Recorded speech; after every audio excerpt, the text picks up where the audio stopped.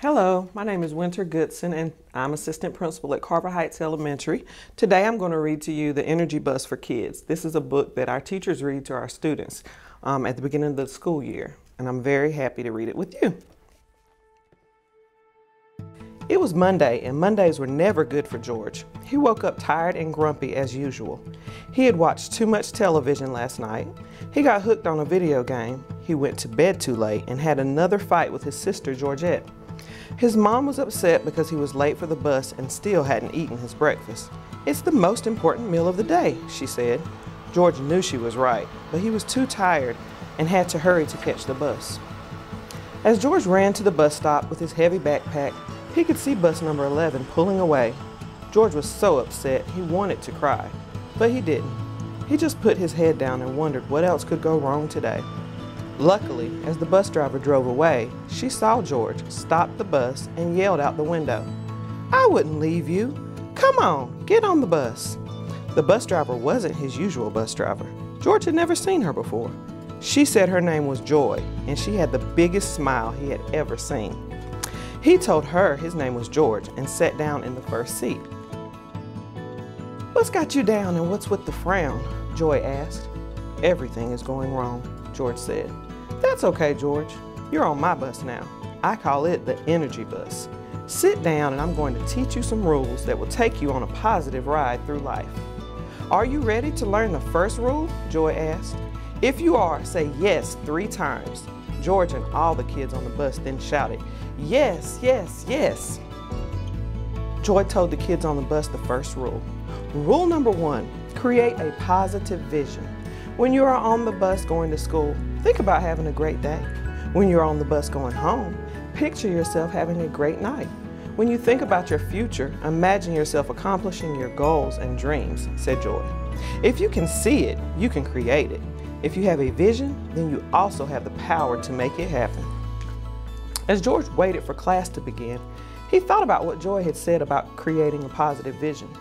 He imagined himself getting an A+ on his spelling test today and hitting a home run in his baseball game on Saturday. Then he remembered his teacher telling him the importance of writing down your goals and drawing pictures of them.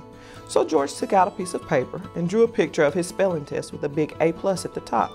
He also drew a picture of himself hitting a home run. George knew the pictures would help him remember his positive visions, so he folded his drawings and put them in his pocket. That afternoon, as George walked on the bus, Joy gave him a big smile and asked him to sit in the first seat again so they could talk. "How was school?" she asked. "Did you have a better day?" "It was a little better," answered George. "I felt happier and I'm pretty sure I got at least an A on my spelling test. But after that, I had to deal with a bunch of challenges. I tripped in the hallway while walking to class. I couldn't find my math workbook. A few of the mean kids were doing their usual mean things. I got hit in the face with a soccer ball and had to go to the nurse. It just wasn't a good day." "I understand," said Joy. "We will all face challenges in life. That's why it's so important to learn the next rule. If you want to know what it is, say yes 3 times with me." George and everyone on the bus shouted, "Yes, yes, yes." Rule number 2, fuel your ride with positive energy. "What's positive energy?" asked George. "It's the positive thoughts and emotions you think and feel as you share with others," said Joy. "It is smiles, laughter, gratitude, trust, faith, joy, happy thoughts, and beliefs. If you fuel up with positive energy, you will have the power to overcome challenges and achieve your goals." "But what if I feel negative?" asked George. "Well, that's the thing, George. You possess the greatest power in the world," said Joy. "It's the power to choose to be positive instead of negative." "So what do you say we fuel up with lots of positive energy on your way home today?" asked Joy. "Yes, yes, yes," George and all the other students shouted. The children cheered so loud the bus shook. Then, as the energy bus approached George's bus stop, Joy told George to think of a success from his day and share it with his parents at dinner or bedtime. She said his success of the day could be one thing that made him smile and feel great. The next morning, George stepped onto the bus feeling more positive than ever. "Someone is looking very happy today," Joy said, smiling at George. "I feel like my tank is full of positive energy," George said with a big smile on his face. "I love it, George. Make sure you keep filling your tank with positive energy throughout the day at school." She gave him a few tips to remember. Smile big, be thankful, and fuel yourself with positive beliefs. Then she asked George to repeat after her. I am ready for a great day. I believe in myself. I trust that I will accomplish my goals and dreams. The energy bus pulled up to the school and George stepped off, ready to take on the day. As he walked towards the building, he heard Joy cheer. Remember, George, if you fuel up with positive energy, you can go as far as you can dream. Dream big, George. You would think that George stepped onto the bus that afternoon full of positive energy, but he didn't. Instead, he walked on looking very sad and upset. What's the matter? What happened to my positive energy guy? Joy asked. I did everything you said. I fueled up with positive energy, but that didn't stop the bullies at school from teasing me and embarrassing me, George said with tears in his eyes. I'm sorry you had to deal with bullies, said Joy. I was bullied when I was a kid and it didn't feel good. Joy then raised her voice for the entire bus to hear and said, Listen up, kids. Don't be a bully. Don't be mean. Don't say hurtful things to others. It will take you down the negative road of life. Instead, choose to be kind and travel down the positive road. Joy then turned to George and said, Bullies are just one of the many types of negative people you will face in life. Some may say negative things about you. Others feel so bad about themselves they try to make you feel bad too. Rather than driving their own bus, they are trying to ruin everyone else's ride. That's why I always want you to remember the next rule, said Joy as she picked up a piece of paper from the dashboard and held it up for George and everyone to see. Rule number 3, no bullies allowed. This means you stay strong and positive and know that bullies can't drain your positive energy if you don't let their negativity into your mind. Negativity comes in many forms, but positivity is much more powerful than negativity. The key is to become more positive than the negativity you face. I understand, George said as the energy bus approached his bus stop. He walked off the bus, realizing that he needed to be more positive than the bullies were negative. He also knew he needed a plan to neutralize the bullies and hoped Joy would have some ideas for him tomorrow. The next morning when George got on the bus, he took his seat near Joy. Joy smiled at him and told him that she had been thinking all night about how to deal with bullies at school.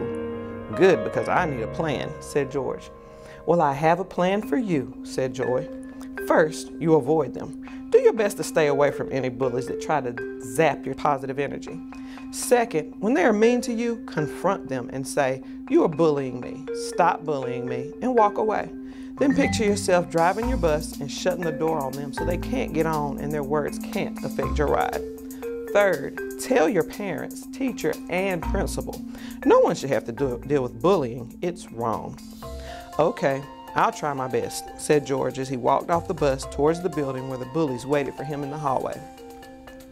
When the bullies saw George, they began teasing him, but George was ready. He stayed positive, told himself to be strong, and told them to stop bullying him. Then George pictured himself shutting the bus door on them and keeping them off his bus as he walked away.